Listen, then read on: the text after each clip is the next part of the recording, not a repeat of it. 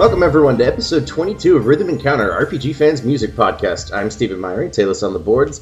I am your perennial host, and joining me today is a new face to RPG fan music. Well, you're not new anymore, you're an old Relatively face. New. Yeah. I'm still mostly new. I'm Mike Sollosi, Monsoon on the boards, and I am super excited about our guest today. Oh man. Oh, it's going to be great.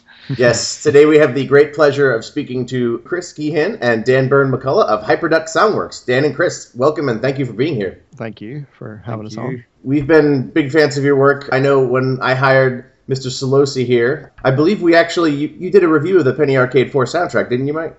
I did. That was my, that was your entrance exam. Yeah, it was my resume piece, and it was also my first review that got published on RPG Fan. Yeah, so I'm a big fan. And I first became familiar with y'all's work through Dust. I actually heard the soundtrack before I knew anything about the game, and it convinced me to go buy the game just so I could hear it.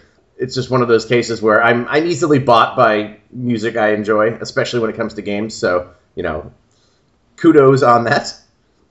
Cheers. And I think, Mike, you're going to start off with the questions here, so go right ahead. Sure. All right, now, first, we'd love our listeners to hear a little bit of background about you guys. So go ahead and tell us how the two of you met and what circumstances led to you collaborating. And also, I guess, your musical background a little bit. So go ahead, inform us. Go for it, Dan. All right. So me and Chris have known each other for a long time. We've been friends since we were teenagers. And so we'd always kind of mucked around playing music in bands and stuff like that, really, really awful bands. Then eventually we started to actually educate ourselves and go to college, and we went through all the rigmarole of doing some music diplomas, and we even went on to move on to university across the water in Newcastle upon Tyne. We did a jazz degree and a lot of performance, centered around performance. Chris was a drummer and a piano player, and I was a guitarist. So we spent a lot of time playing together and living together and playing games together. So I guess that was our background before we did any sort of video game music. And then in first year of university was when we did a favor for a friend called Dan Ramar, and we ended up writing music for a freeware game called Easy, and that's just kind of where we started everything, I guess. After that, people said they really liked it, and we thought it was kind of interesting that people really like video game music that's not from their childhood, so we kind of just kept going with it and just kept, I don't know, we were going to be jazz musicians, working the circuit, but we decided to be video game composers. Yeah, pretty true though. I took piano lessons for a couple of years in high school before I went to college, and my teacher was a jazz pianist, and he was like, a 60-year veteran of playing jazz shows. So when he would play, I'd be like, C chord, and he'd be like, here, let me invert that for you 400 times upside down with one hand. Yeah, so jazz is not easy to play. Yeah, jazz piano is no joke. I was a pianist for many years, and I didn't even approach that level of ability. I think you pretty much have to have no social life to be an amazing jazz musician. But I'm glad we got you guys. Yeah, our lives are enriched for the better for the choice that you made to compose game soundtracks, for sure. Yeah. If only we were more skilled, We'd probably be a lot poorer, actually, as well, but that's a different story as well. So, can we talk a little bit about your creative process? Like, you've worked with Zeboid games a lot. When you make a game soundtrack, do you work with the designers? Like, do you get storyboards and artwork for the mood of the music that should go with it? Or, how does your process work? Like, do you guys work separately, or do you work really closely, or does it sort of vary? Well, generally, we've kind of got a routine now that we know what to ask when we go into a new project. But because we've worked with Robert and Bill on Penny Arcade beforehand, we've developed a process with them that we actually developed through working with Dean, which was really, talking about an area in a game, talking about music that they like, building up a small list of style references and influences from other games or albums or whatever, to get an idea of what the musical tone and mood would be like for that area. And then we just kind of use that and repeat that process for every aspect of the game, whether it's sound or a cutscene or an actual, a battle theme or whatever it is, and it seems to work pretty well for us. So we just kind of, we do that. We have kind of a sketchboard of, YouTube links that just go to various computer game, tracks, and that just sort of, it sets up, the idea in our head, but we never really follow the style that is influencing the whole area of the game for that part. It's kind of just like, it's like a Kickstarter, it just gets the ball rolling kind of thing, and then we go off on a happy tangent and come up with something absolutely totally different than what they asked for, and they seem to like it anyway, so it's okay. We're pretty lucky, Robert Boyd loves talking you guys up on Twitter. He's maybe even a bigger fan of you than I am. We were going to hire PR, but he does he does plenty of it for us, so there's no need. Right on. Yeah, so do you have a favorite thing or a notable thing that strikes you about working with Robert and Bill from Z-Boyd? They're honest, and they know what they want. And they know, they're kind of like Deans, they know what they want, but they also know to just let us do our thing, which is really nice. Don't really always get that perfect balance of, clear referencing and people sort of just having, enough confidence to leave it in our hands and let us sort of put our mark on it. So it's good that way, and they're just really nice guys, so. Yeah, we're really lucky. They're always really excited to get a new track from us, and thankfully they actually like our music in general. So, but I mean, sometimes it's hard. Robert, you want to see what the Skype conversation looks like. Sometimes we'll have been busting ourselves all week putting together a track, and then we'll stick it up and explain it, and then Robert will go, "Yeah, this works," and that's it. That's it. And we go, oh my god, maybe he didn't like it that much. And then a few days later, he'll be like, "Oh yeah, this is one of my favorite tracks. It's amazing." Yeah. What? Or you'll give him a big long-winded explanation. You're like, "Oh my god, I really hope he likes this track. It's the final boss track," and then he'll be like, "Sounds good." You're like, "I thought this was gonna be a harder sell, man." Yeah. But we've learned that means he's somersaulting in his chair, applauding, air horns, everything. He's just celebrating that tune to highest of his ability, I guess. But so sound good means, oh my god, that is amazing. I've never heard something so good in Robert language. Yeah, I don't want to put words in his mouth necessarily, but I mean, those Z-Boyd does everything in their games, from coding to basic design to art assets. Everything is all those two guys except for the audio. So that they have chosen to work with you a second time and are such enthusiastic fans of yours, really, I think that your work blows them away, because it's something completely out of their wheelhouses, and you do such a stellar job of doing it. So let's talk about some of these, both your most recent games and this upcoming Cosmic Star Heroine from Z-Boyd. Cosmic Star Heroine is very distinctly a science fiction game. It's inspired by Phantasy Star, among other things. Woo-hoo. And the soundtrack, at least the tracks that you've released so far, really do match the setting and tone. And I'm super excited to play the game, if it wasn't already obvious. And it's really different from Dust, which was a fantasy setting with sort of more atmospheric orchestral music, and Penny Arcade 4 really went all over the map with some orchestral stuff, some more straightforward rock stuff, because that game is, sort of a send-up, or a pastiche of traditional Japanese RPG settings. Oh, here's the desert part, here's the jungle, here's the future tower, here's the more, antiquated tower. Yeah. So that's three very different RPGs with different settings and tones. So, when you approached each of those games, how was your process different for each one? I mean, for Dust, I don't know if you've heard them, but I think we've got some of the kind of classic tracks on the soundtrack, because the soundtrack for Dust started out completely different from what it ended up as. I mean, it was this kind of old school Japanese 90s out there brash music with E3, E4. Yeah, and it started out like that. We'd pretty much finished the soundtrack, and then at the last minute, not the last minute, but after we thought we'd finished it, it was from some producers at Microsoft, or Dean had suggested, he goes, "I think we need to make this more orchestral," and I was like, okay. So we had to redo the whole thing, which was interesting, but absolutely worth it, I think, in the end. So, but that was a good call, whoever did that, because I think the music definitely suited the style much better in the end because of the art style of the game, and it gave it a wider appeal for sure, I would imagine. Then as for Penny Arcade game, that was a really good area for us, I think, probably because I'm like 28 years old, so is Chris.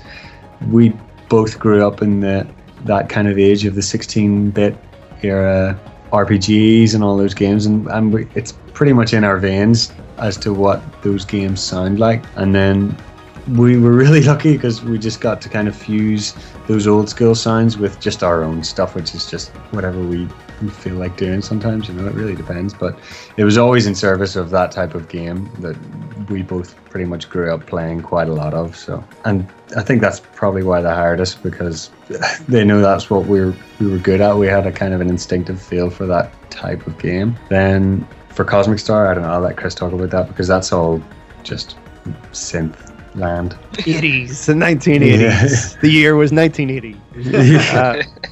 Yeah, Cosmic Star was just like Robert was showing it to us, I think, or talking about it whenever we were coming to the end of episode 4, and basically asked us if we wanted to do Cosmic Star, and I think he pitched it as, what was it? It was like a RPG based in the future where you played a secret agent who is also like this like movie star. I was like, okay, that sounds perfectly fine. I will do that. And I was like, I know you're gonna go for it. And he's like, and he like briefly touched on like something that was like, early 90s, and I just like flooded him with like 1980s like references so quickly, just because I was like finally getting to jump into that world. So we definitely get to sort of flex our 80s, early 90s muscles in this to some extent. Kind of Phantasy Star 4. God, so many references. Even like the likes of like Bleach. That wasn't one of their references, but like we threw that in there, and then you got Chrono Trigger. That's obviously a massive influence for Cosmic Star, if not musically. Definitely. The roots of the game definitely stem from that. Especially just looking at how the parties of characters move around and encounter enemies. It really screams Chrono Trigger. Yeah, no, big time. Like, I think they went for a kind of blend of Chrono Trigger and another game. I'm not sure. It might have been Phantasy Star 4. I'm not sure. Don't quote me on that, because I can't remember because I know they were originally going for like a kind of like, it was just going to be like the Chrono Trigger battle system, but they went for a kind of hybrid as well. So like, that they were putting their mark on it at the same time. So it was kind of like up to us to put our mark on, what were very obviously late 80s, early 90s musical influences. So it's been a lot of fun. There's been a lot of saxophone used in the soundtrack. Whether Dan has agreed with it or not, I think he's kind of got Stockholm syndrome with the saxophone now that I've put everywhere, and he's just a I love it. Saxophone. It's great. Yeah. But no, I don't know. It's been a lot of fun. I think we're approaching, tell you now, maybe a rough amount of. This is just music tracks, by the way. This is not the cutscene tracks, which obviously will be on the final release as well. But let me see. Just looking in my top secret folder. Yeah, it's 50 or 49 tracks, I think. 49 separate like music themes for people and places overall in the game. So it's bigger than Dust already, and we haven't even started scoring. Like we haven't properly started scoring all the cutscene stuff yet. So it's I'd say it's the biggest project we've done to date. I think what we wanted to do was kind of sort of outperform ourselves to some extent over Dust, because that was such a massive thing for us anyway. But yeah, I think we've done a good job anyway, so hopefully everyone else thinks so. That's exciting. Yeah, no, I mean, I had no idea it would be your biggest project, but like we said, we're fans, I don't think we realized it was going to be our biggest project. We were just like, like I expected maybe the scope of like Penny Arcade episode 4 again. But it's massive. Like, I mean, we've been working on it since the Kickstarter got funded, which was January of last year, and like we've been working flat out. Like there's been no lull in work flow for Cosmic Star for us, like for the past year and a bit. So very cool. It's good. Yeah, it's cool. That's exciting. I think Penny Arcade 4 only has 25 to 28 tracks from you on it. Really? I think it's around 25, but it has 2 from Penny Arcade 3 and some arranged versions. The extra ones. Yeah. Yeah, but 49, man. Oh, yeah, and this is before like anything else goes on it. I'm just like, the audio mix file and master all of this. Yay! The audio, the selfish audio file in me who does not have to mix and master them is like doing a little twirl, like woo. Yeah. Sort of on that similar note, when you worked on Dust and Penny Arcade 4, I know like with the Dust soundtrack you have the old school versions of the songs and you have some arrangements on the Penny Arcade 4 soundtrack. Are there any ever tracks that you make that don't get, they sort of don't hit the cutting room floor, or they get left on the cutting room floor? Like, are those the kinds of things you might eventually release someday, or or do you usually like work very cleanly where there's no like extra material left behind? Do you mean for Cosmic Star or in general? More in general, like in this case for PA4 and Dust, since those ones are actually games that are done. Yeah, we've been pretty lucky with a lot of PA4. I mean, most of our relationship with Z-Boyd has been very fortunate for us. They've been totally on board with nearly everything we've written. And usually because we work with the developers at an earlier stage in development of the song, then that means that if it's not working out at the very beginning, we'll change it, so it's quite rare, I find, that we'll have to completely scrap a song, but that does happen so often. But if it gets scrapped and it wasn't right, it's probably not right to finish anyway, and we wouldn't really want to just release a rubbish song because we worked on it.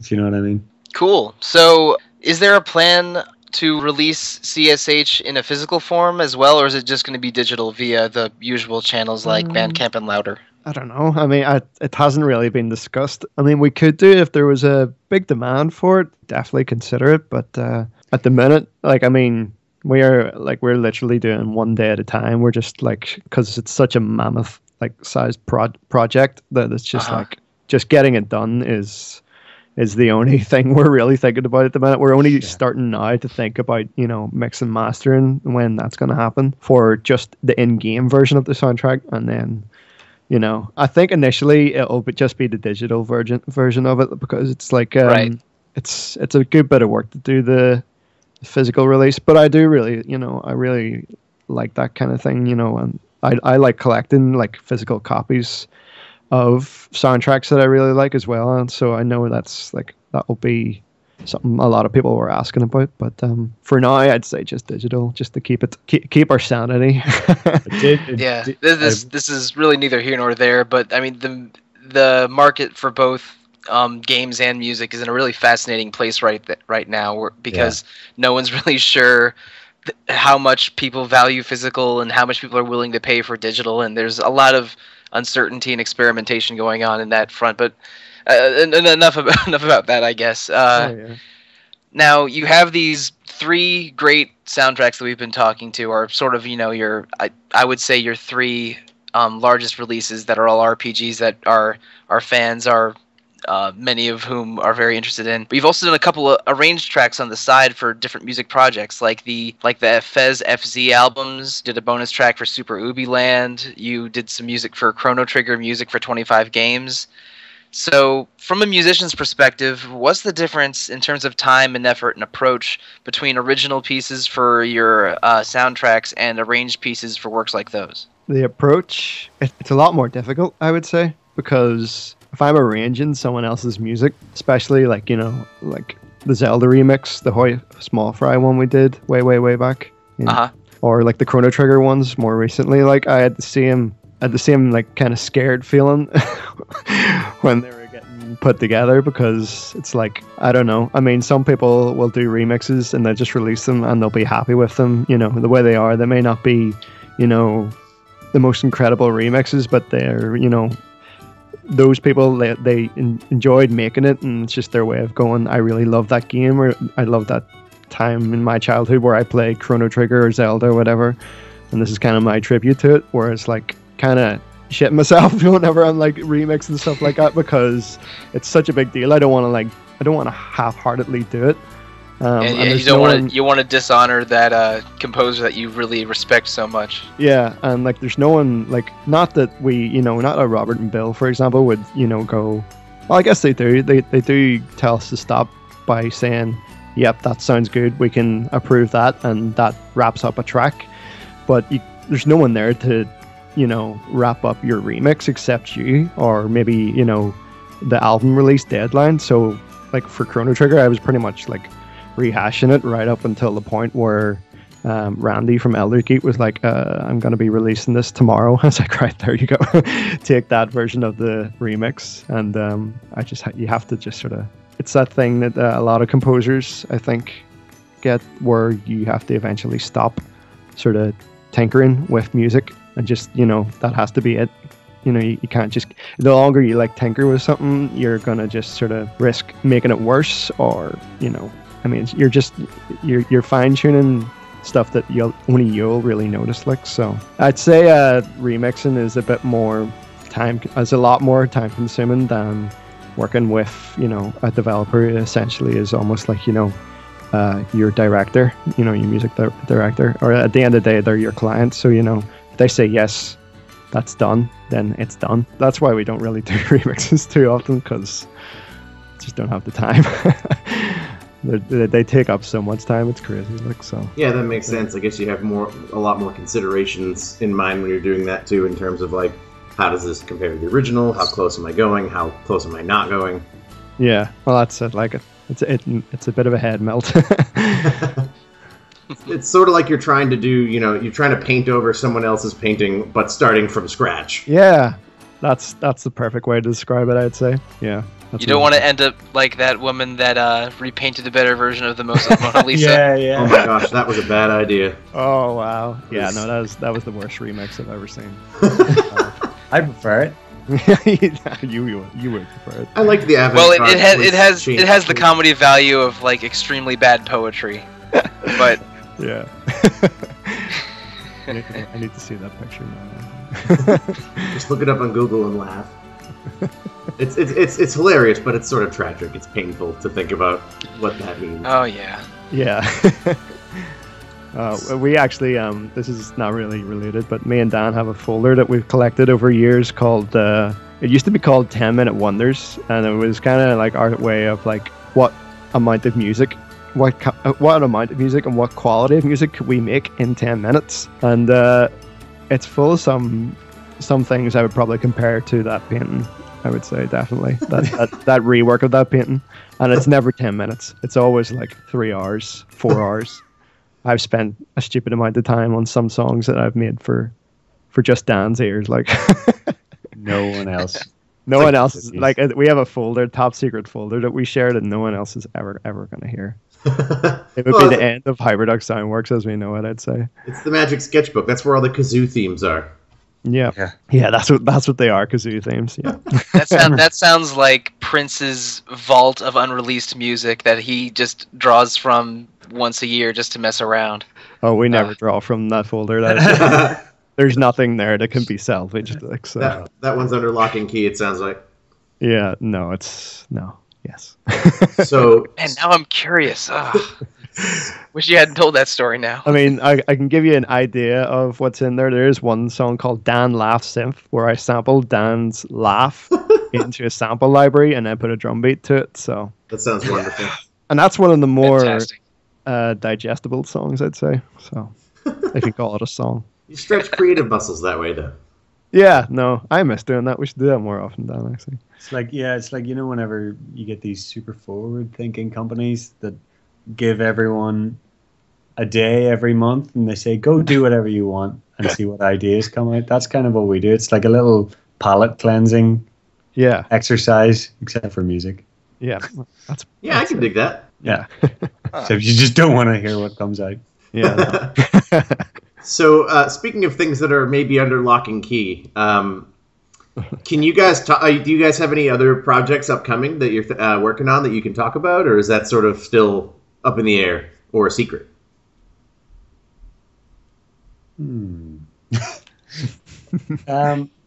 we've been focusing on getting rid of a lot of our projects, because it felt like we possibly took on quite a few too many projects at once, and then the scope of Cosmic Star stretched out and got so much larger that we figured, we better just focus on this.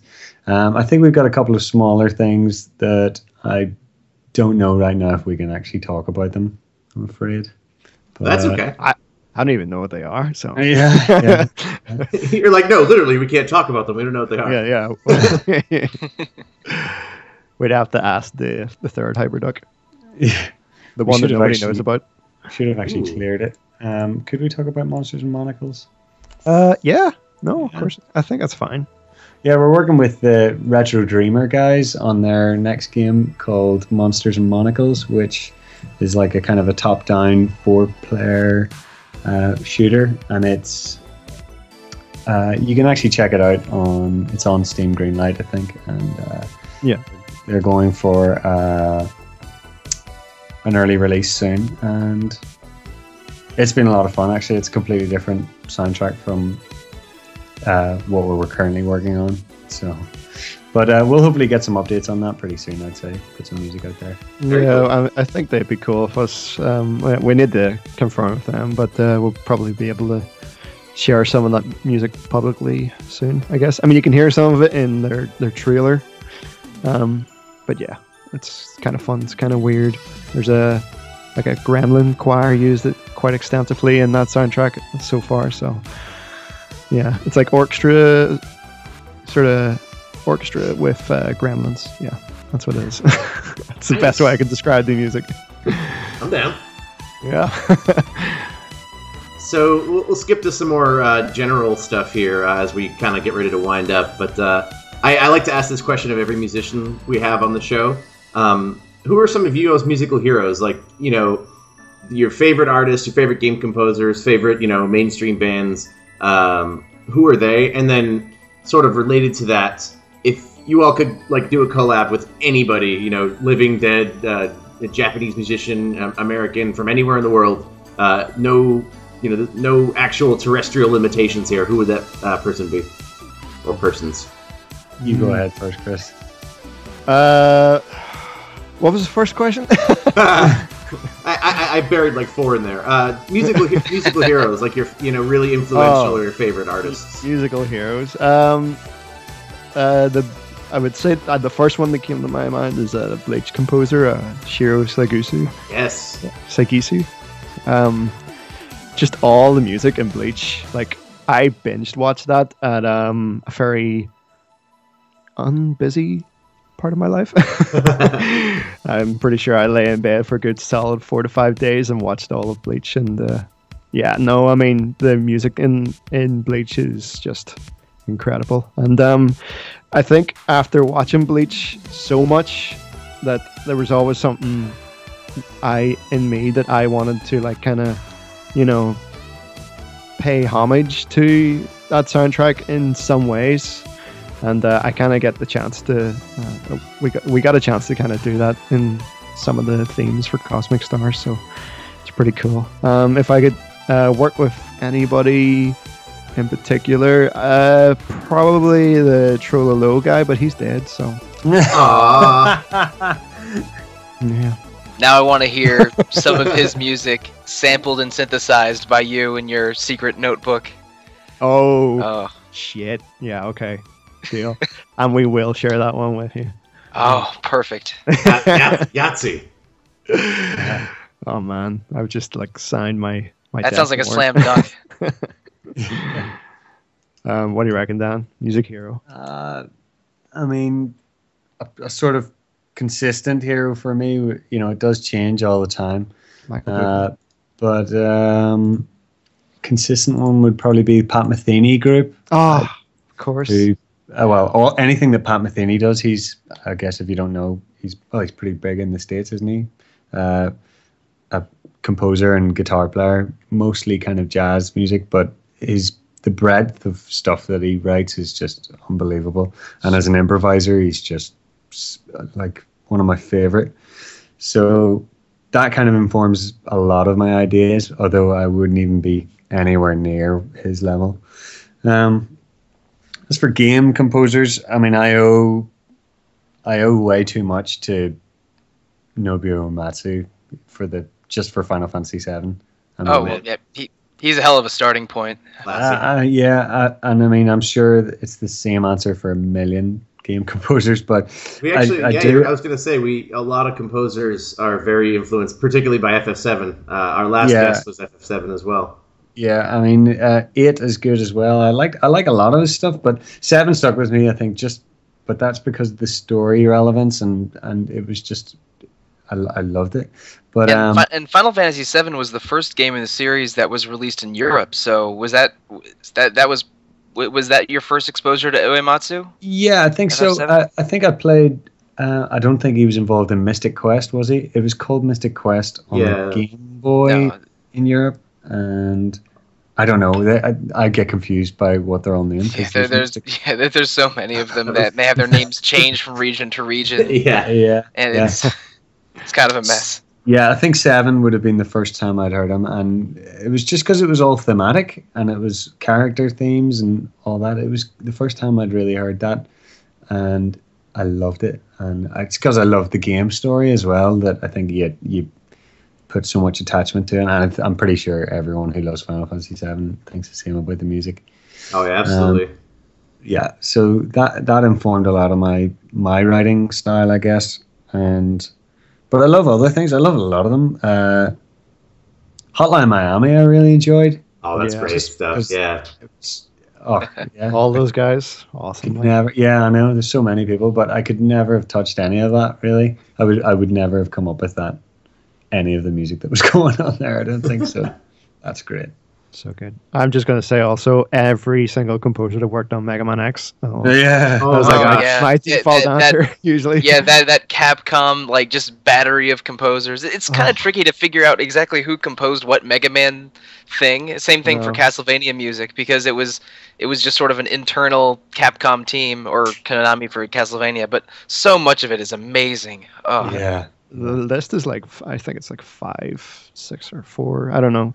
It's a good handful of composers, like the X series right through to. Well, I stopped playing at 4, but you picked a good stopping point. No joke. Oh really? Yeah. That was my last one, but the music in that one was really good as well, actually. But yeah.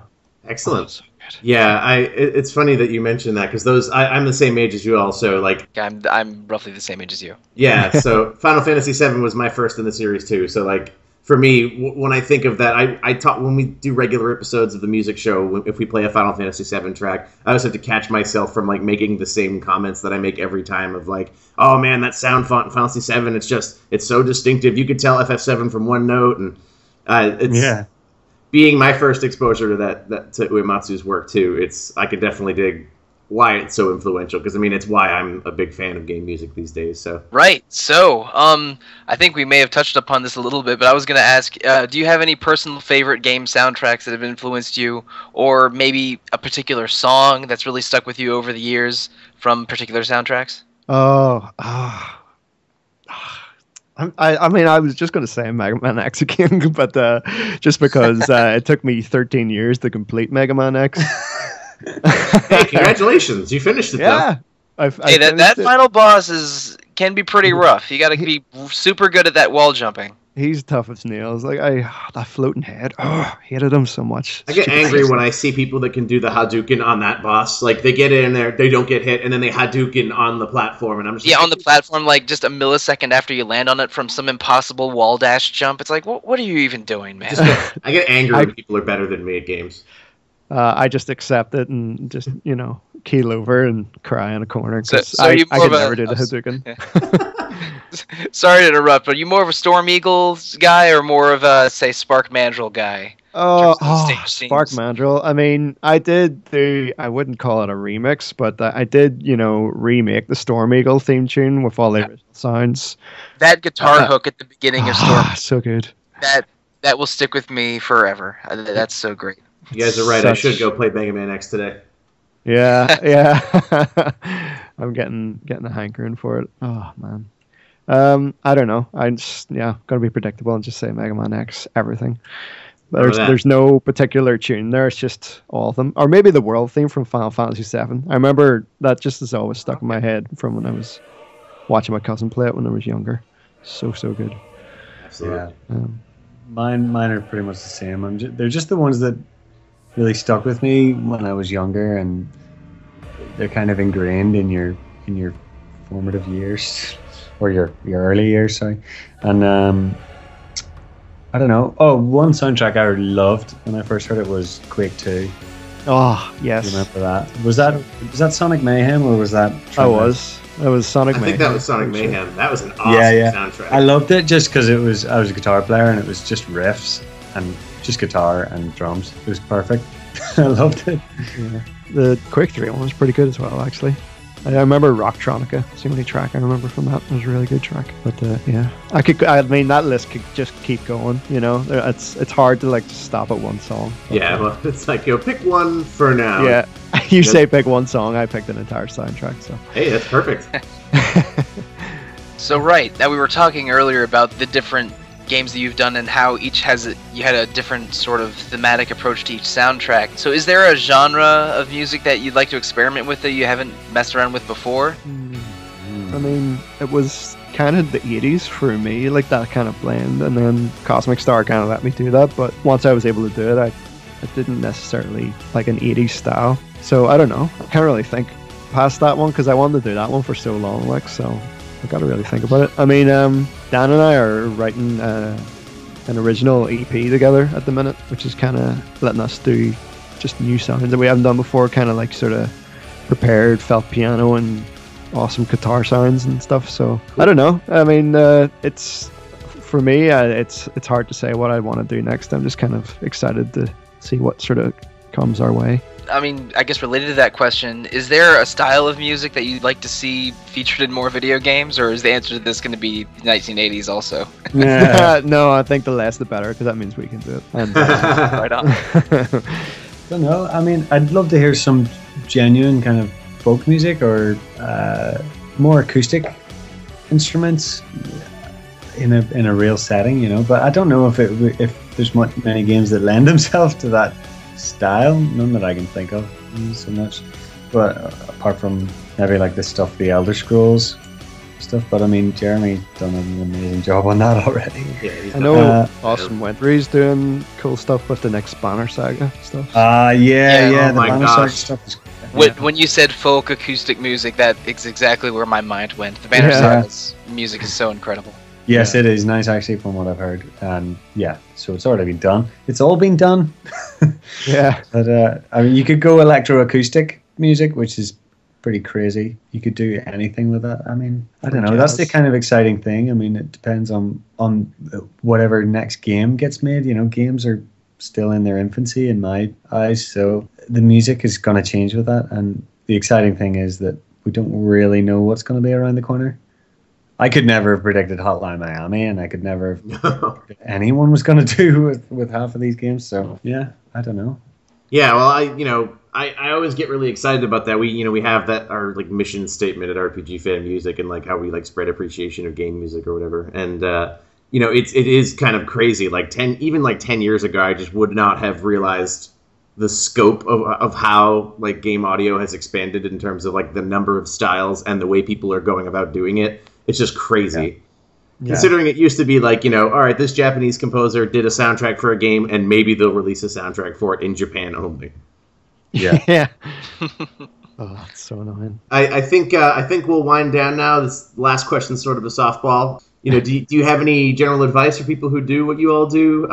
Closing comments, anything you'd like to say, anything you want to plug, go right ahead. Good time to do it. Well, we've said this a few times before, but and we get emails in every week, I would say, from other composers who are like just starting out or have been going for a while and just aren't hitting the stride they want to hit them. I would just always say, go look for your work, and while trying to emulate other people's sound, to like learn how that technique is done, also try to put your own mark on your sound. You want to, like, Dan and I, we do try styles. We've done orchestral, we've done 80s-ish, whatever it is. We've done rock. We've done lots of different styles. We've done, if you could call it, gypsy jazz. We've done that, but we've always tried to put our own kind of mark on it. So I'd say try and put your own original mark on it, and also just make sure you're actually enjoying doing it, because if you're miserable, then it's really, really not worth it. Like, I don't think me and Dan are miserable at any of the work that we get to do. Like, it's always fun. It's quite incredible, and we're really, really lucky. We're really humbled that we actually do get to do what we do and have that much creative freedom with it. So yeah, there's something in there somewhere, I think. I would say just listen and absorb as much as you possibly can, and find a way to enjoy it as much as possible, because what's the point otherwise? That's the truth. And then I know that's a bit of a cop out of an answer. It's like the follow your dreams. Listen to everything and work harder than everyone. Well, be yourself. Yeah. Be HyperDucks. Be HyperDucks. That's a good closer. Yeah. No, that sounds so pretentious. Be us. Be us. No, I totally agree. Not to hop on your coattails or anything, but like that's the best advice I received. Like I before I went to grad school, I was like working at a place I didn't like, and I had a lot of people that were like, well, you have a job, keep it, and then I had a lot of people who were, well, you're miserable, so go do what makes you happy. So. And that was the right call. So I think that's it may seem like a cop out, but that's really good advice, I think, for people to keep in mind. Because if you hate what you do, then why do it? Yeah. And I mean, the other thing is, when you're trying to maybe figure out exactly what your style is and what's good, you've always got to try and remember you're at the service, first of all, of your client, who's paying you to make music for them, but you're also at the service of the music and the game. And if you forget about that, I think you can get lost so easily, and you just got to always keep that there. It's the service of the game and service of the music. Excellent. Well, thanks very much for that. And guys, thanks so much for taking your time to sit down and talk with us in the studio. Absolutely. It's been a pleasure. We, like we said at the beginning, we're big fans of your work, so we've been trying to find a good time for quite a while. So to Mike's credit for setting this up, great work as well. Well, thanks for taking the time, Mike, guys. I really appreciate it. No. We're the ones who appreciate it, man. I've been just sitting in my chair, just trying to hold myself back a little bit. I'm impressed, actually, because he has been super excited for this. I mean, I'm excited too, but like, I think Mike is a self-professed Zeboyd and HyperDuck fan. To the extreme. Absolutely. So like every day he's like, I can't wait. I'm like, I know, right? So maybe not every day. Just conservatively, let's say it was 4 times a week. But yeah, I was very excited for this interview, and thank you so much for agreeing to do this with us. Oh, no problem. Maybe we can do a follow-up whenever Cosmic Star is out. We would love to. Yeah, definitely. Maybe we can highlight some of the music in it. Yeah, cool. Awesome. Well, thank you all for listening, and for Mike, for Chris, and Dan, thanks everybody for being here. Have a good one.